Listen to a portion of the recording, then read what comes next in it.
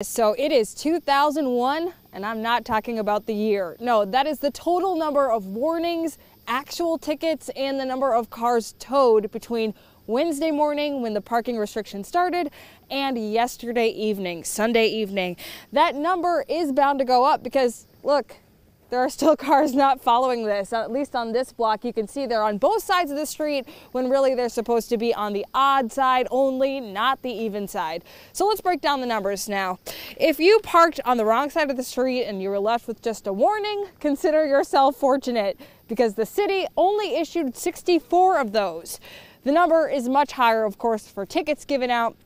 The city gave out more than 1,700 tickets, and meanwhile, 215 cars were towed.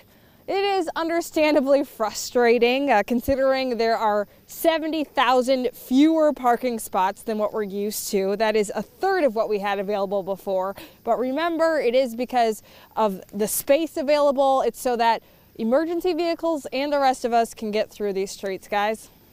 Yeah, definitely needed so those emerging vehicles can pass. That's a lot of tickets. Thanks for breaking that all down for us, Kaya.